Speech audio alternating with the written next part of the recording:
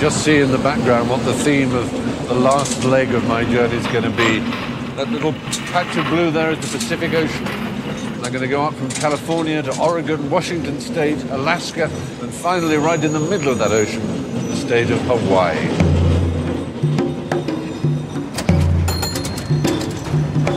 And off we go. Its combination of architecture, situation, and history makes San Francisco one of the most distinctive and beautiful cities in the world.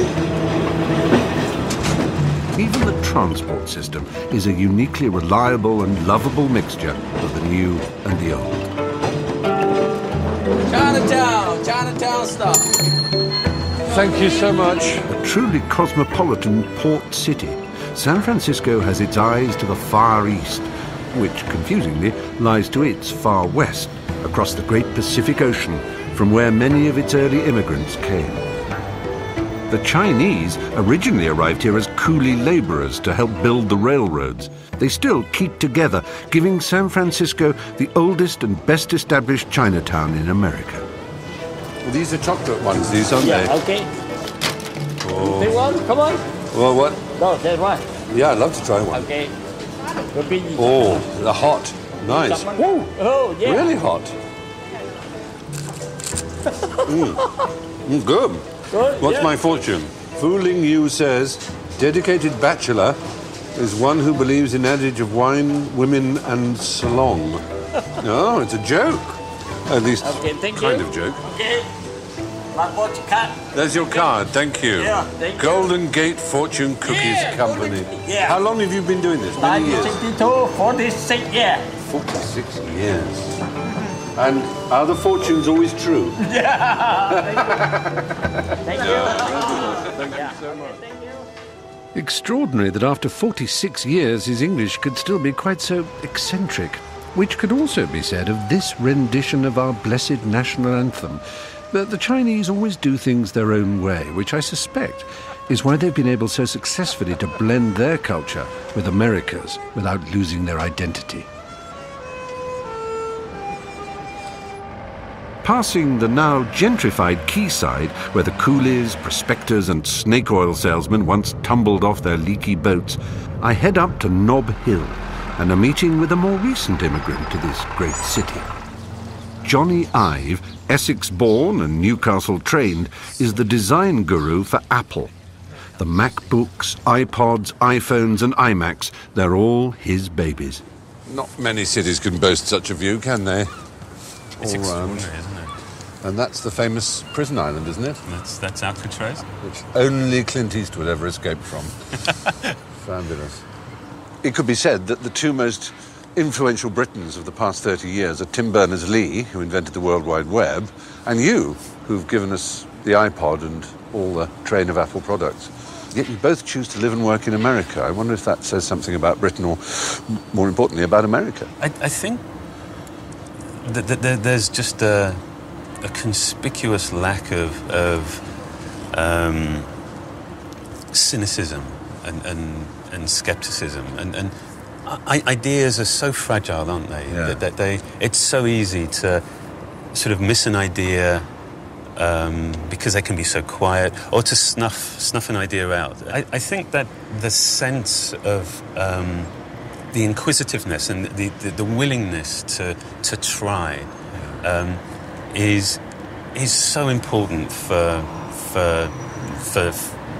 design, for developing those tentative, fragile ideas into a real product.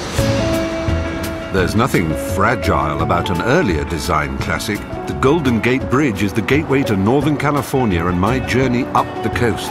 I shall be traveling into Oregon and on to Seattle in Washington State before heading far north to Alaska and finally Journey's End in the far south on the islands of Hawaii.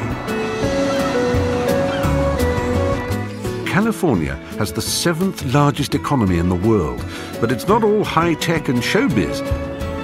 Agribusiness is huge, and while wine may be the best known, it's estimated that the largest in pure dollar terms is weed.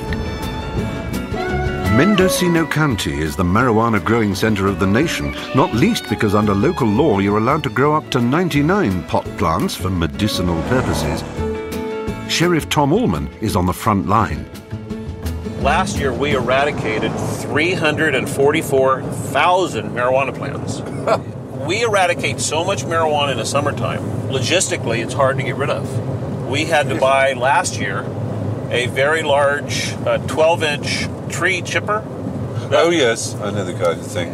That we chip marijuana up, and if it's on public lands, we'll just chip it and let it go into the woods for the wildlife to eat. So there are a lot of rather dazed birds flying into trees. And it gives a whole new meaning to birds that are high. Yeah. Yes, okay. Right. You want to see me strike fear into Timmy's heart?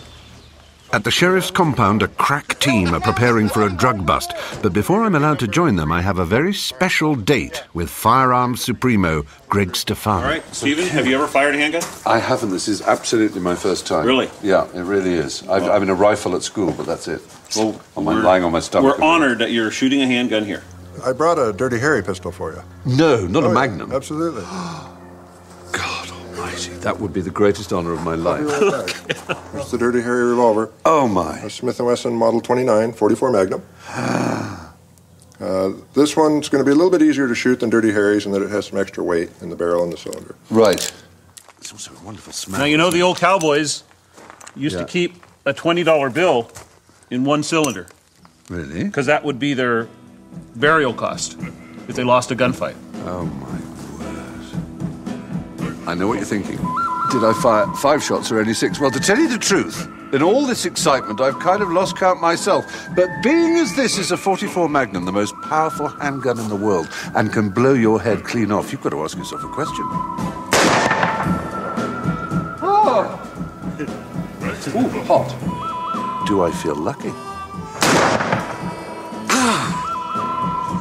Mummy! Well, punk, do you? Holy mackerel! Oh! Oh! You feel that, don't you? Oh! That scares the life out of me, that gunner. You had the movie lines up perfect till the last part. Clint Eastwood did not say holy mackerel. He didn't, did he? He just slightly narrowed his eyes. Hope it's big enough for my tummy. This is the absolute Latest. newest Oh, is it? 2008 model. Thank you. Well, you're welcome. We need to take care of you. Thank you. Goes in my trousers, which are appropriately brown. We're ready if you guys are. All right, pony up, and it's going to go well. I'm following our heavily armed convoy to a remote farmhouse where it's believed a large illegal crop is ready to be harvested. We have arrived. And this is all based on intelligence from your undercover operatives, It is. 26 units are 97. Okay, so the first units 26 are on scene, 1107 and we have to knock on doors by law. We can't just bust in. Even with a warrant, you have Even with a warrant, you have to knock on the door. You have to serve it physically, do you? Yeah, there's about a 10-second time frame. You have to announce your presence. Right. And then if the door doesn't open and you don't hear people saying, just a minute, Yeah. then you can go ahead and force your entry. Right. But forcing your entry sometimes means turning the doorknob and opening the door. Right, it's as simple as that. So now they're announcing, come on out, you can get out now. So they've made some arrests, have they, do you think? Sounds like it. When we first pulled up on the radio, I heard them say they had players inside. Oh, players is what the word Players you being- use for that, yeah. Crook. Right. We got what we came for. It was all exactly as the intelligence predicted. Yeah. Yeah. We have 2 grow rooms in here that are full of plants, and there's another grow room up there. Apparently there's 2 people that were in the house who are in custody right now. 10-4, we'll get you the names later. They were pretty quiet and they didn't resist arrest or anything. No, we don't have any resisting at all. No. We're good. You look pretty formidable. I don't think I'd resist you, I have to say. That's great. So a good result. Yeah. So, Stephen, if you assume that marijuana is $3,000 a pound, Oh. and that each plant can produce 2 pounds, we're going to see what kind of finished product these people would have. Goodness me. Oh, the smell. So we have another room to our right. Yeah. They look like they're a little smaller, and then we have these. And what they're trying to get is they're trying to get the perfect bud, the THC content. The active constituent. Now, it's going to be on your hands all day. Whoa. Holy. It's an oil, isn't it? It's like an oil almost. It is. Whoa. That's very strong. So these are all female plants. Oh. And it's just like life. The females have no use for males whatsoever. These people surely can't make a claim in court that they're growing this for medicinal reasons. They would have to be very Even sick. if they've bribed a doctor to give them a... Surely that this is clearly a commercial operation. It's nothing to do with... This is clearly a commercial operation. Yeah. I've suggested to our elected board of supervisors that if it's going to be legalized as medical marijuana, that we, the sheriff's office, sell these plastic zip ties that would have serial numbers on them, and they would go on the base of each marijuana plant, and we could identify that plant as being legitimately medical, and we would be able to get some money from it. I can't Leaving the heady aroma of Mendocino, I drive north to the infamously laid-back campus of Humboldt University, where I want to find out what's cooking with a new generation of the counterculture, from student siren Carmen King. If you've never been here before, it is an all-women open mic. Only vaginas welcome on stage. Sorry, if you have a penis, you are welcome to be in the audience, but you cannot perform on stage unless in full drag. What we do that's a little different is we don't have a sign-up list. We think lists are too hierarchical, so we have a love bubble sheet. Thank you, Melody. So if you want to play, just come up. We'll give you a love bubble, and when you're ready, we just pop your bubble. Great. Well, I'm gonna play another song. Kind of goes with the last one about a bitch named Brooklyn. She's got eyes on black and a sexy backpack. She drives a big ugly truck, but I don't give a fuck. She's got sex, curly hair, wearing boys' underwear. She's got golden tan skin. Please let me in. Let's have some fun, some fun. Some dirty girly fun. You know what I'm talking about. Don't have to be the only ones. Invite some friends and have some fun. Some dirt. You're a smoker of the weed, are you? I've smoked weed in my time. I have. I've smoked my fair share. So is this quite a weed-smoking college, then? I've heard a statistic that only 53% of the students smoke weed, but I think... Only 53? Oh, I mean, I think... What would your mummies and daddies say? A lot of their mommies and daddies smoke, too, especially if they're from around here. Do you believe it should be legal?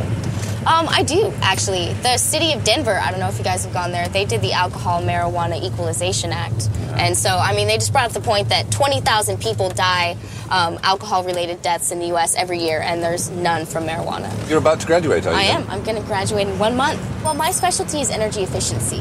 I came, actually, to study environmental science, but it was ridiculous. It was just a bunch of hippies bitching and complaining about everything. Oh, this is wrong, and nobody ever talked about how to fix it. You know, what to actually do, and I call myself a practical idealist. I mean, I'm not running around hugging trees and sitting in them trying to get them to, you know, not be cut down. I use paper, I live in a wood house, I understand that the economy must go on, but the economy is not going to go on if we keep using energy the way that we do. California is the only place where the trees literally hug you, so it's little wonder that this is where tree huggers, tree sitters, eco-warriors and earth-firsters started their environmental campaigns. The Pacific Northwest has amongst the most ancient woodlands in North America. Some of the sequoias, the giant redwoods, are over 1,000 years old. For the past 40 years, loggers have been at loggerheads with the Greens, for whom the preservation of the forests has become the clarion call for saving the planet. The pristine Rogue River forest in Oregon is one of the key battlegrounds, and I'm traveling down the river with two arboreal advocates, Nate and Laura. They're taking me to a remote part of the forest to try and track down the red tree vole on which the spotted owl feeds. Now, this owl is an endangered species, and as such, under federal law, its habitat must be protected. So, if they can find a tree with evidence of red vole habitation, then an area of 10 kilometers around will be, by law, protected from logging. So, the vole's the thing to catch the conscience of the king. This is the kind of tree that would have the red tree vole that you've been telling me about. Yep, yeah. This is the one it would be in.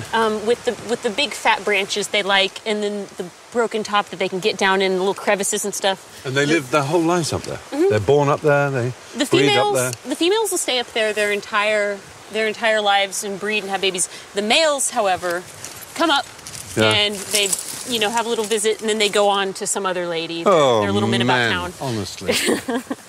I wish I could be going with you. It's just I have this awful... It's a real nuisance. I have this awful cowardice. It's just come over me. So, can you imagine when I woke up this morning and I felt all cowardly, how annoyed I was. Got it. Is it coming down the other... Oh, it's bouncing around. Okay, send it down. It's coming down in between them. Oh, there we go. There we go. Okay. You want to test it? Yeah, you want to jump? Yeah. Let me come closer over. Come back. Save me. Okay, so the way we test it is if you can put 2 people's weight on it, it'll work. Then it's going to be good to go. So put it between your legs. Okay. So what we do... You got it? Go like this. And so... See that? Watch your head. That's why you test it. Yep. And so bits do come down. Yeah. So now I he'll lost go a little up bit again. of elevation. But the actual limb obviously didn't snap. Oh, yeah, see that big one? Because it's a huge branch. But better to have it break before you go up than when you're up there, because it makes you nervous. So you good to go? Yep, we're ready to go. Incredible. The Douglas fir bark has all these little, prickly things, like little splinters, where if you hug it, you don't want to hug this tree because it'll put little pricklies in your arms. That's not very It's not friendly. a tree you want to hug. What's your view of the sort of tree-hugging classes and the people who stay on trees to stop the developers or the loggers? Oh, I was one of them. Oh, were you? Yeah.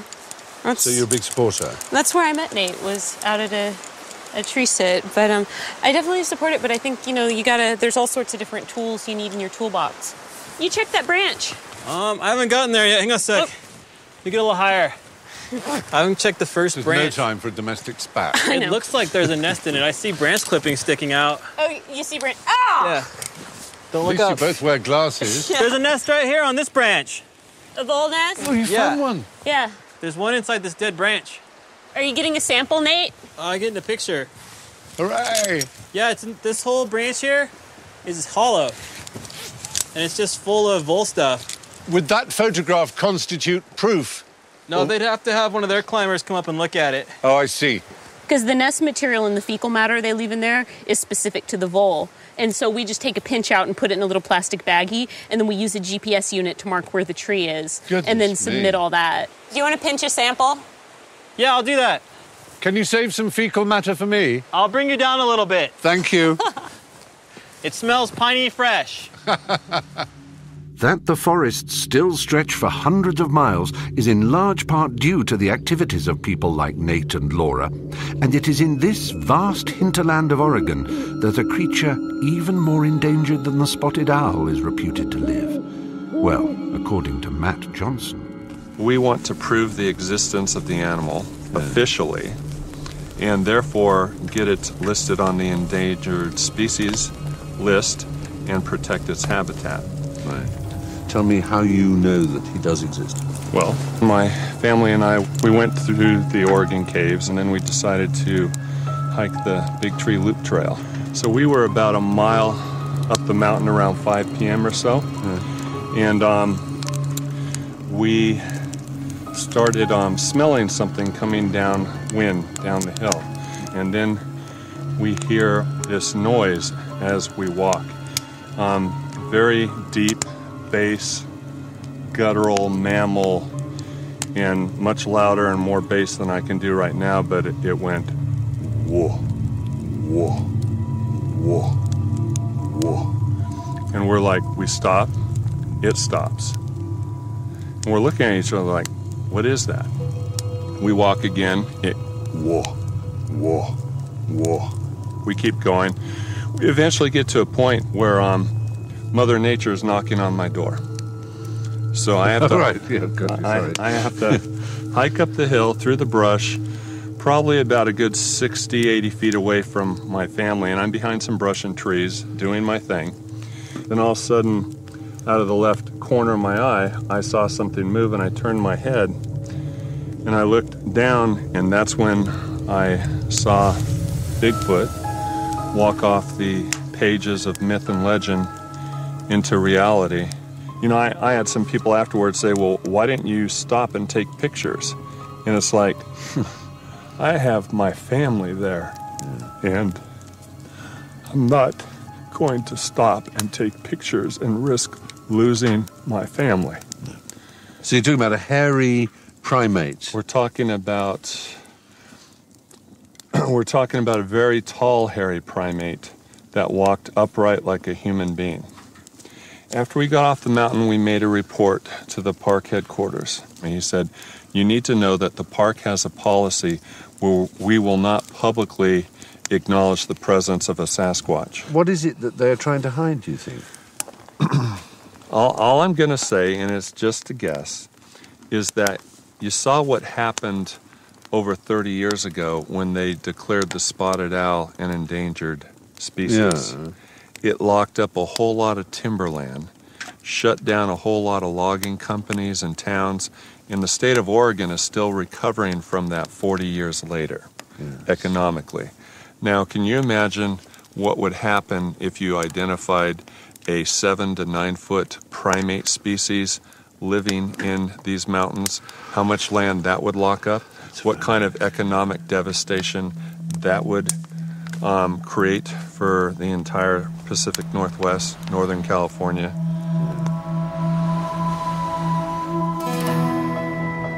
Personally, I think its existence is about as likely as me playing in a cup final.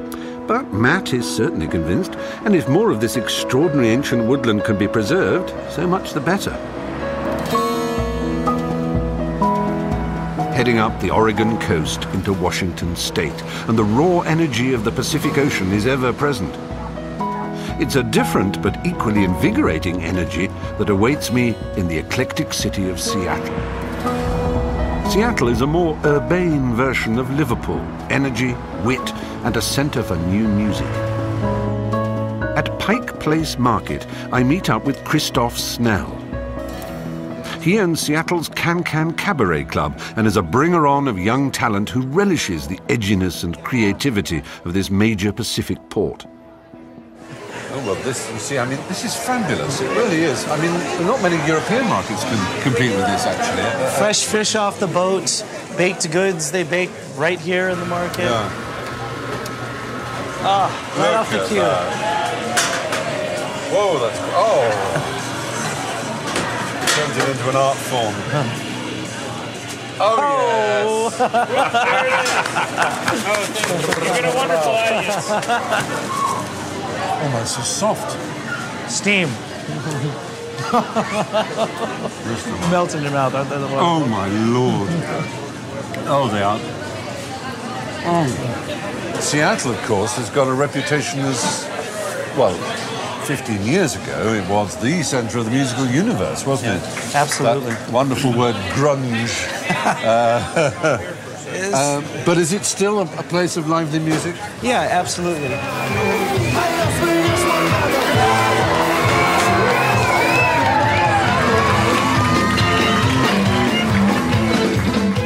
The music scene, you know, we're in the heart of it. It's great because we get to see the beginnings of the music. Yeah. So when someone is starting out, they're playing at our club. Ladies and gentlemen, she just turned 15 years old! Please put your hands together and give a warm round of applause for Hannah Weeks! Just because I hold your hand doesn't mean that you're my man. I believe in second chances, but 3 is more than 2. You say you'll prove me wrong this time, but The suicide rate in Seattle is very high, isn't it? It's very high, as is, the heroin use, and so these kind of... So, despite the fact that it's a vibrant and wonderful place, it's also a place where kids are very disaffected and alienated. Absolutely. Is that also because it has maybe 3 of the most famous businesses in America? You've got Microsoft. Right. You've got Boeing. Right. Who make all the aeroplanes and the jumbo jets that aren't made by Eurobus. And you've got Starbucks. I mean, they're 3 very, very famous world brands, and maybe the kids are they all kids of executives or something? Is that why they all commit suicide? Because they've got hideous corporate parents. Exactly. The weather adds a huge part in it, I think, you know. It also, there's a certain melancholy state that I think is conducive to creating art.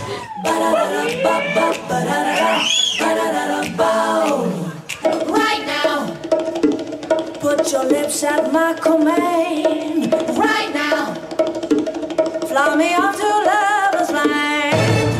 Baby, don't you leave me at the post. Kiss me, you can feel it coast to coast. Right now, baby, need your love the most. The Pacific Ocean defines Seattle, and while its weather may contribute to its citizens' overall melancholy, the sea breeze certainly helps with a hangover. A stone's throw from the Can-Can, I have a rendezvous with some aquatic denizens of the city, Carol, CJ, and Barney, who has a personal hygiene problem. And he has his own toothbrush, marked Barney. Oh, an electric toothbrush. Sonicare. Lucky fellow. Yeah, nothing but the best. Now, if we don't do this, he'll get gingivitis. Harbor seals in the wild have been found with gingivitis, I was just going to say, in the wild, they obviously don't have this regime. No. Even with manual toothbrushes in the wild. No, there's hardly any of that, No. I know, they really are like dogs in some ways, aren't they, those faces? They're very trainable. They bark and they have pups. No, they don't bark. Don't they? They will make a growling noise at night. Well, That that's we all- don't really know what. No, kind of No? like... Ooh, Yeah, kind of like that. Okay. Yeah. How old is he? Barney's 22, so Really? he's an old guy. But probably in the wild, we don't really think they probably live that long. It's just they're so protected from predators and bad food here. And like a lot of old people, he's decided to take fish oil supplements. Yeah. All his life. And look what it's Yeah, done it's for him. clearly That's very right. good. Okay, get in the water. You gotta start there. Okay, ready? Get it! God! Yeah!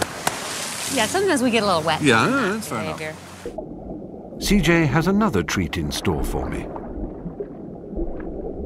These are our northern or Alaskan sea otters. They tend to spend a lot of their time in kelp forests, diving up to 200 feet or more, and then they have loose pockets of skin right underneath their arms, and they'll stuff those like a kangaroo almost. Good Lord. Full of food, and then bring it to the surface and use their tummies as a dining table. So, Yeah, I've noticed the swimming backwards is charming. used a little food coloring to bring out the patriotic aspect of it. That's beautifully done. There you There are. we go. We'll see. Woo! That's a new Oh. one for you. I think he stood to attention, you know. Oh, right for the He's got the red stripe. He's got the fish straight away. Now he's greedy. He's got the Union Jack and the ball of clam. They eat up to 25% of their body weight a day. Yeah, your own body weight in quarter pounders. Oh, my that number, isn't that amazing?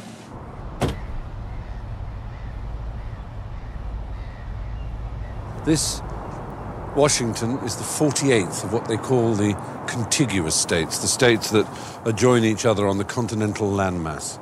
Only two more to go now, Alaska and Hawaii. And I'm afraid there's no room for our cab in the snowy wastes of Alaska or across the Pacific, so this is where we say goodbye.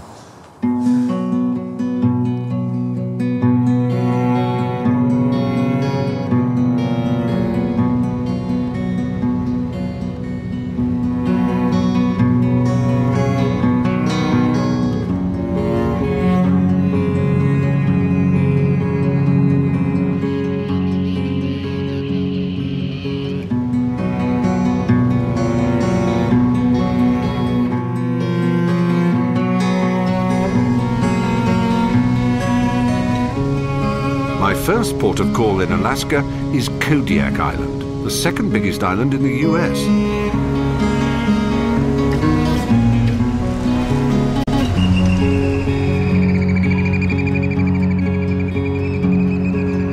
State number 49, Alaska. And what a state.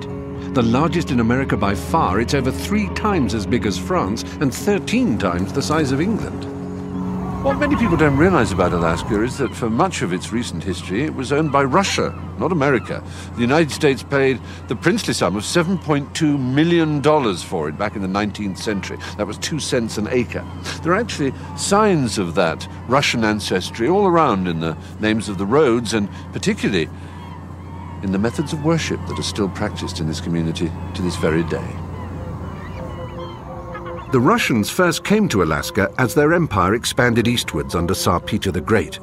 After Vitus Bering's expedition of 1742, sea otter pelts, which are the warmest of any fur, became a major source of revenue.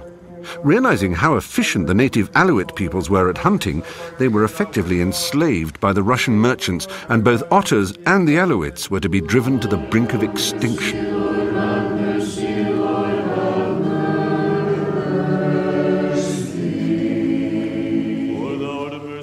With the merchants came the Russian Orthodox Church, which in 1794 set up this mission in Kodiak.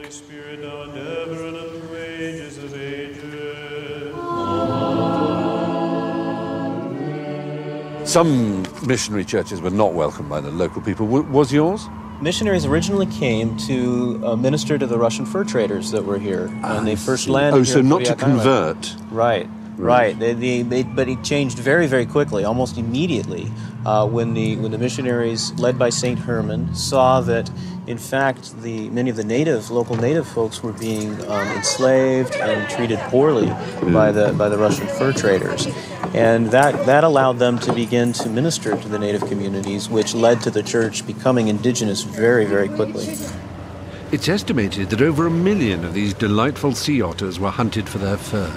Today, their numbers have recovered, although they're still endangered. I'm eager to see them in the wild, and Lee Robinson, a local fisherman, takes me to the far side of the island, where he says he sometimes sees rafts of up to 100 of them.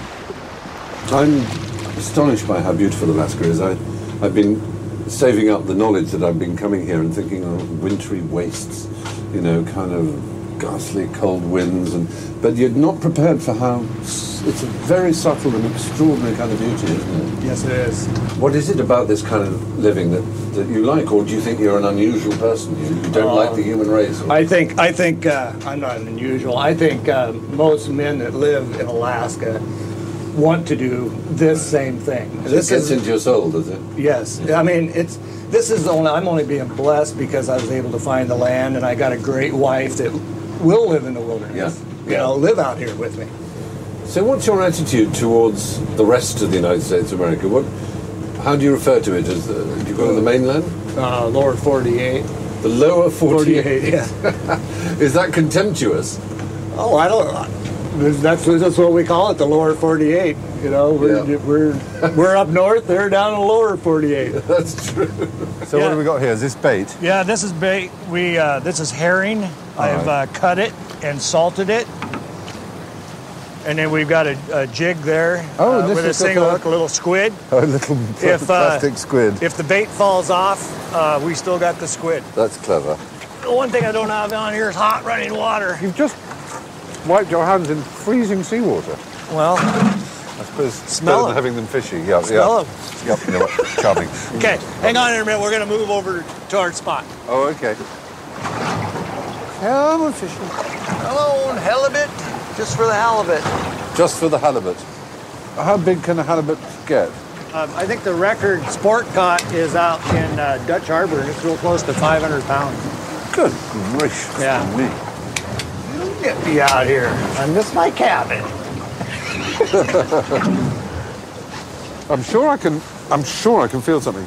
How do I reel it in? Just spin that. Can I pull it up? Yeah, bring it in. Oh. See what we got here. Oh, there's definitely resistance. Oh, I can see it. What is it? Oh, it's an Irish lord. Has it any idea how ugly it is? Yeah, I think it does. Here, go ahead and bring it to me. Beast.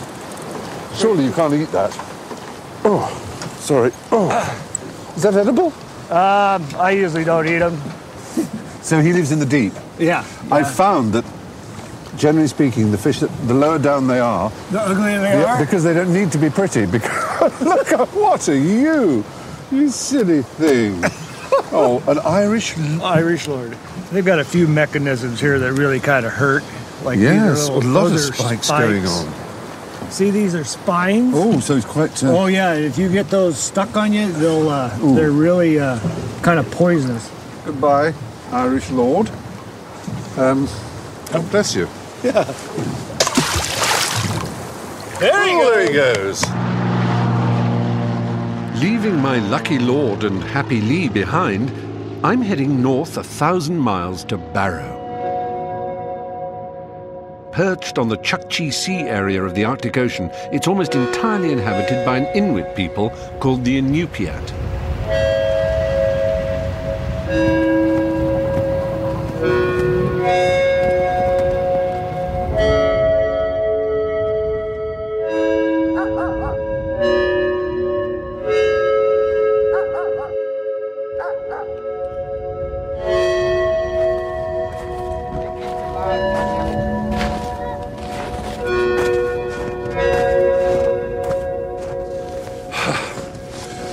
I've come as far north on my journey as I can. In fact, I've come to the farthest north city in all of America. It's called Barrow. It's more of a village, really. It's right within the Arctic Circle. And behind me, the sea is frozen. This looks like a desolate place. It's certainly as far north as I've ever been or would ever want to go, and as cold as I've ever been or would ever want to be. But despite appearances, this is a very exciting time of year for Barrow because the sea is actually breaking up, and that means a great deal round here. Henry Kinyak is captain of one of Barrow's whaling boats that are allowed by international law to hunt the bowhead and beluga whales that cruise these Arctic seas. Inupiat people are entitled to hunt for whales, but no one else is in this area. Is that right? I think 10 communities that can whale. Right. Yeah. And how many are you allowed to capture in 1 year? In 1 year, they gave us 22 strikes. So it's not as if you are slaughtering huge pods of whales, are you? We're not. We don't call it slaughtering. We're feeding the community. Yes. You know, to me, I thought that my mom and my dad bred me for hunting. Yeah. When we're whaling, this is what we use. Oh my goodness! It's a whale gun. A whale gun? Is that? And it's so heavy. It weighs about 60 pounds. 60 pounds. There's a propellant charge that's Itiguruk. What's a Itiguruk anyway? Oh. Primer, like a primer. Oh, I see. And then from there, then you got the shell is about this big. Oh my goodness! What's the best part of a whale? What's the? Everything is. You love it all. Yeah. There's different ways that you can eat it. You could eat it raw, frozen. Yeah. You could cook it. You could ferment it. Really? And yeah, the fermenting is mikiak. Yeah. That's what they call it. Mikiak. And you let it age for about a week. All my kids love it, and me, and the whole family. It is getting kind of warm because this time of the year it would be really, really cold. Oh, really? You don't call this cold then? No, to us it's kind of warm. 8:20 in the evening. Yeah. And the sun is still out. And how long will it stay light for? Right now it stays nice and bright until October. Good Lord. And it stays bright all through the night? Yeah. So it never sets? Yeah. If it's the winter, when of course there's no sun at all, do you ever go out? You don't? Yeah. You do? Yeah. We have to go out. Yeah. It doesn't matter if it's day or night. You know, we go caribou hunting in the winter, and sometimes it gets dark. And do you find your way by the stars, then? Yeah, stars or GPS. Modern technology.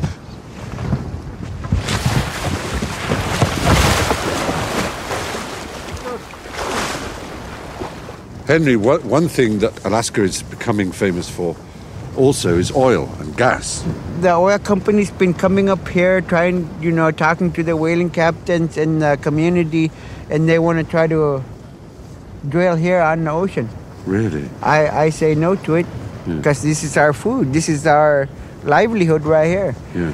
If something happened and the oil rig or something breaks down and oil starts coming, it would contaminate our food. Yes. Our garden. Yes, your garden. Yeah. That's a very good way of putting it. A cold, wet garden. The wind changes direction and threatens to break up the frozen sea. The fragile sealskin boats are easily crushed by breaking ice. Thoughts of finding a bowhead whale are shelved for the time being as everyone scrambles to get back to land.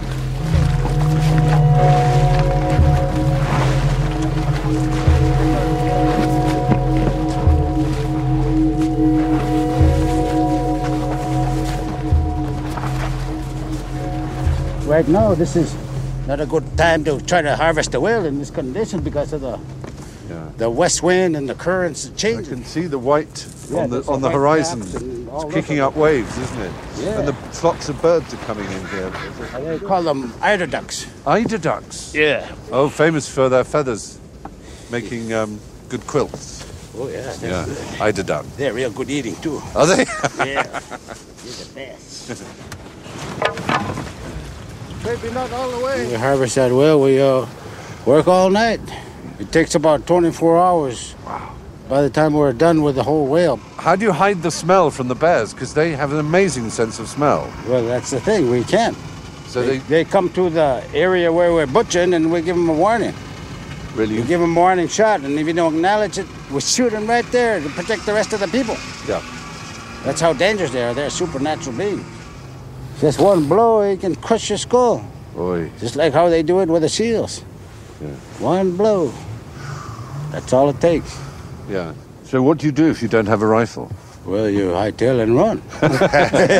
On a snow machine or literally with your legs? Well, on a snow machine and boat. Yeah. Sometimes we got chased before.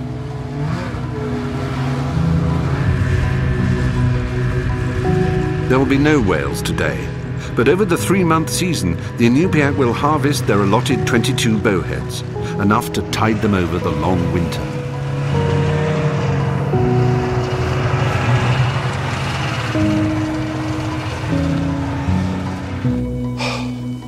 Well, if I seem a little inappropriately dressed for the Arctic Circle, it's because I'm saying farewell to Barrow, northernmost city of the United States, and I'm going to say hello to the southernmost part of the United States. I'm on my way to Hawaii, which is apparently 3,450 miles in that direction.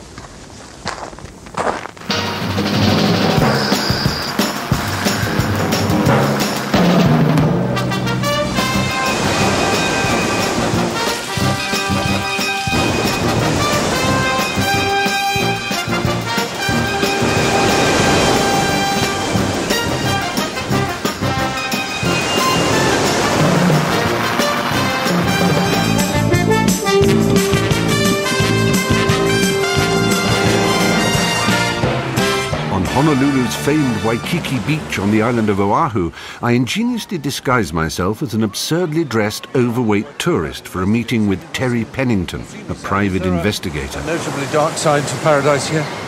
Well, I guess there is, like there is in any U.S. city. Yeah. There's an element of crime and drugs and prostitution and government corruption. Really? We do a fair amount of criminal defense work. Are they often innocent, or can't you tell me that?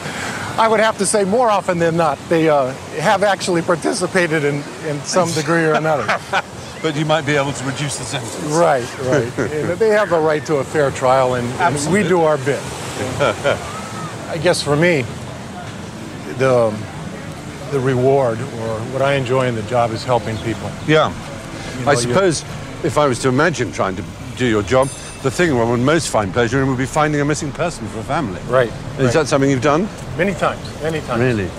We found a homeless guy from the mainland who was actually an heir to a multi-million-dollar fortune. You're kidding me. And $15 million had been put in trust for this kid, but he couldn't handle the money. He would end up using it on drugs and alcohol. So are there many down and outs in Hawaii? You know, like any city, there's a fair amount. I think what attracts more to Hawaii is the warm climate. I mean, the beautiful scenery. You can essentially live on the beach here. But you need the money to jet over here.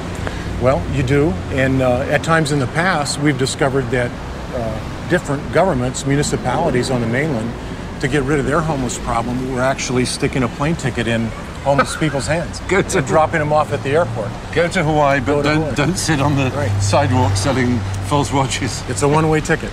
Yes. So, well, that could be worse. It could be worse. On the other side of the island from Waikiki, the North Shore has a more relaxed ethos. But there's no relaxing for me. Well, this is a first for me. I've never swum with sharks before. I've been in a boardroom full of television executives, which is not that far off. You don't throw them fish, though. Hobnobs, yes, but not fish. I may try that in the future, if it works. So wish me luck. I have to confess, just a little nervous. Don't be nervous. You're good. Right, thank you. Thank you. Take a deep breath. Joe Pavsek, an ex-PI and friend of Terry, has been running shark tours for over a decade. He says these Galapagos sharks are docile. Docile? They eat seals even bigger and blubberier than me, for goodness sake. Say goodbye to the people. There we are. Goodbye, everybody. Right. It's been nice being your host for how many years? Yeah, quite. I'm not very good with snorkels either. I tend to drown. Well, sort of gulp. Okay. That's a dry snorkel, so you won't get water in it. You just float it to the other side. Shoot to the back and grab onto a bar.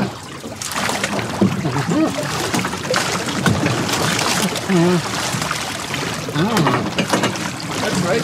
That's fine. Yeah. Okay.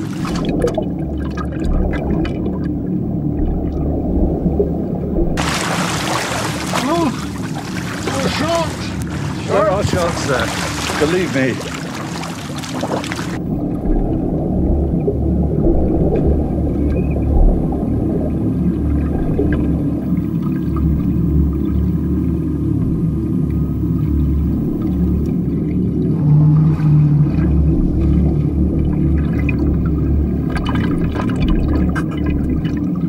They're very close to the cage.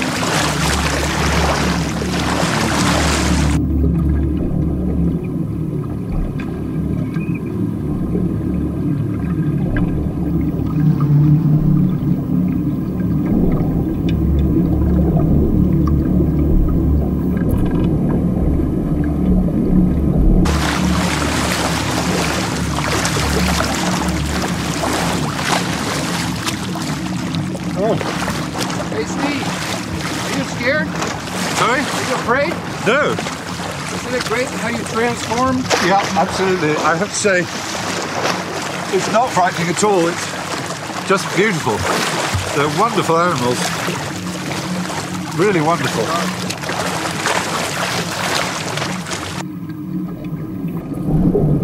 Joe, when did you first come to Hawaii? I moved here in 1969 from San Diego area. In 1969? Mm-hmm. I'm only 27. In 1969, I guess it was a lot less developed, particularly on the south side of Oahu. Especially on the south. Yeah. Yes, there's so much development that's gone on over there. It's kind of an island divided into two, isn't it? The North Shore and South Shore. Yeah, and we're on the North Shore, and you're a North Shore kind of a guy, yeah? Well, it's the country. Yeah. In fact, I'm wearing this T-shirt, Defend Oahu, and it's all about the country on the back, it says, because it's constantly under threat for the kind of development that's ruined Waikiki, is it? Since we've lost our sugar cane and pineapple, all the developers eyeballing all this land. Look at right there, you can see everything would be ocean view. Yeah, it's so beautiful. So do you think you've got a chance, though, of sticking it and keeping this place free from development? No. Really? Have you seen anywhere that's been free from development? I think, alas, Joe is not being unduly pessimistic. It's the curse of tourism to destroy what it most desires. Hawaii survives on tourism, and with good reason. Its 19 islands, the tips of a mighty chain of volcanic mountains, are all staggeringly beautiful and surprisingly different. A short but incredibly scary flight from Oahu, and I'm approaching the dramatic coast of Kauai, the oldest of the islands and to many the most Polynesian of them all. Titus Kinimaka is a native of Kauai and a celebrated champion surfer and mean plucker of the ukulele.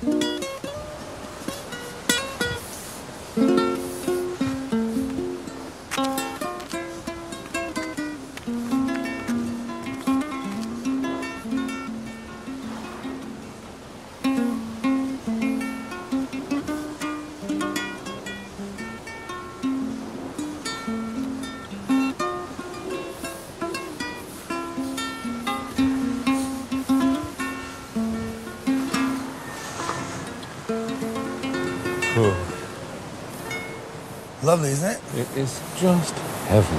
It's really a special place. Kauai is very special. And in Hawaii, it's the oldest island, it's the first island out of the sea. This island has been populated by Hawaiians for, thousands of years. You're also part of America. Yeah, we've become very civilized. Do you feel American? If someone asked you what your nationality was, would you say American? I am Hawaiian. Yeah. And I will always be Hawaiian. And my family, I can trace back my family about 500 years. Really? Yeah. So that's before... And our family's from Kauai. That's before the British, which I notice is still in the Hawaiian flag. Yeah. Captain Cook, before he arrived. Yeah, Captain Cook, he was probably one that started it all, yeah? Yes, I apologise for that. Yes. And then, it not wasn't... After him, it was Thomas Cook, with Exactly. the holiday man. So, But, they came over here and they're... I believe in timing, Yeah. I guess they had bad timing. 'Cause they Yes. ended up in the pot. He did, didn't he? Yeah, he ended was... up in the Because the pot, first time he came, he was welcomed. Yeah. The second time, eaten. But the cooking of Cook didn't deter the tourists for long. All around the world you see local people who are caught in the fact that tourism does bring in instant cash and therefore is very tempting.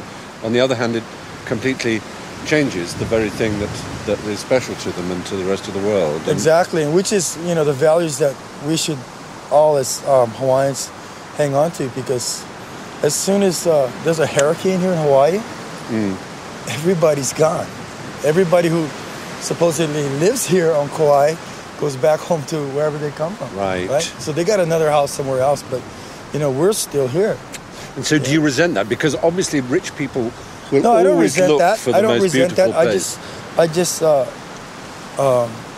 like to make it clear that I know that, when storms come, everybody else has a place to go. It's the definition of a I'm fair still weather here, friend. Yeah, exactly. Titus inveigles me to join up with some of his family for a quick paddle to his home on one of the most stunning beaches I've ever been to.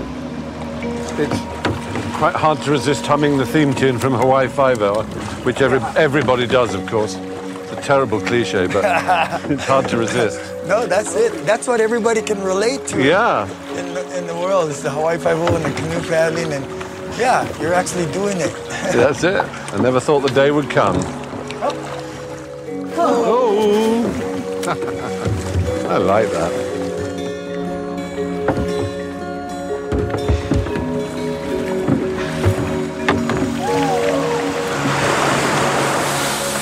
Hey, thank you for that. A hike and a paddle. A hike and a paddle, what a day. Full day. What a day I've had. Polynesian hospitality requires Titus to prepare a traditional hula. That means singing, dancing, and the obligatory piglet. It's not like you go to the office every day. This actually is your life. This is how people live. Yeah. With This is music the way we do and it. food. This is magic. Look at this. Look at this. It sometimes That's gets as cold as 72 degrees, doesn't it? Ooh. Oh, it's bad. It gets chilly, man. I'll have to put a long sleeve shirt on. A long sleeve shirt? Yeah. Well, there, you see, now that's the reason I have to leave. I couldn't possibly live in a place where I'd have to wear a long sleeve shirt. It's hard. But we try to endure. You lucky swine. And talking of swine, shall we have some more of this? Speaking of.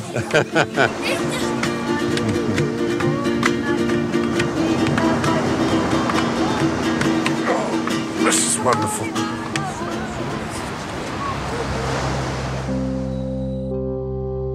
Big Island is, as its name suggests, the biggest island of the archipelago, and it's also the most recent. The tallest of its 5 volcanoes, Mauna Kea, rises 14,000 feet above sea level. High above the clouds and the distorting effects of the Earth's atmosphere, it is one of the very best places on the planet from which to observe the heavens.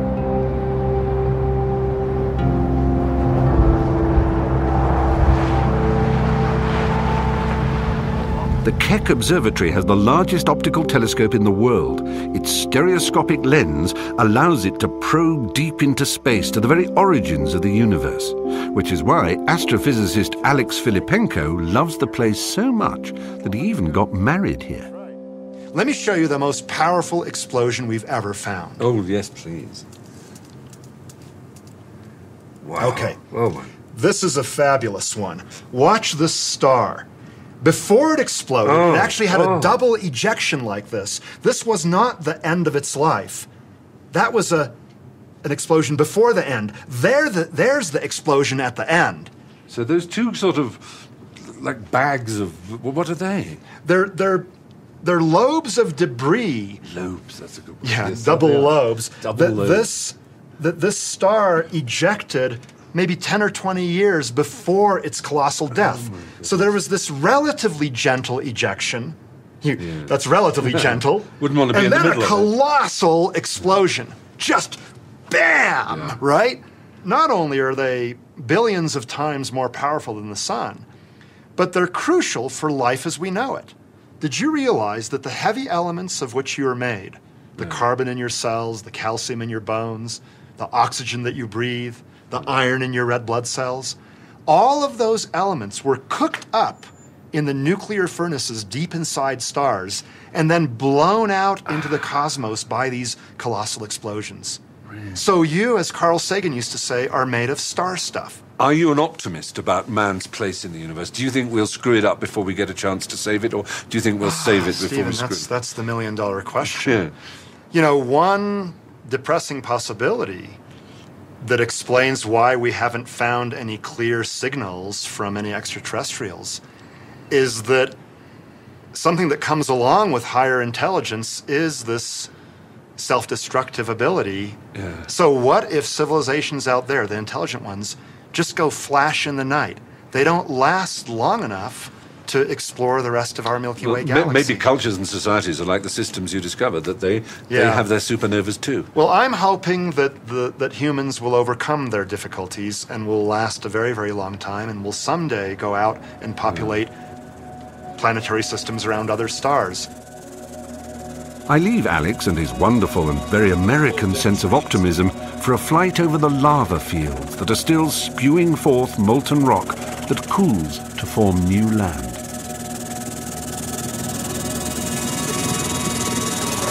Wow, that's extraordinary. Nature's furnace. You can see why people used to believe in hell. It looks like the entrance to the underworld, doesn't it? And you'll have to take my word for it, you can actually feel the heat from up here.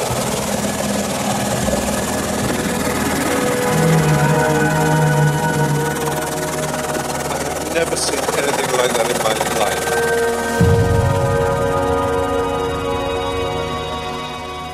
Well, here my journey has to end, because here America ends. This is as far south as you can get in the whole United States. Actually, you know, America doesn't end here. Because new America is being made all the time by these extraordinary volcanic forces. In fact, in the last 6 weeks, a whole 20 acres of new America was made. It's a country that's constantly being reborn. Looking down on the geological melting pot of America, I think back over the weeks of this astonishing journey through 50 states of being. United or not, a force for good or ill, they make up the United States of America, a land of matchless variety, beauty, energy, and life.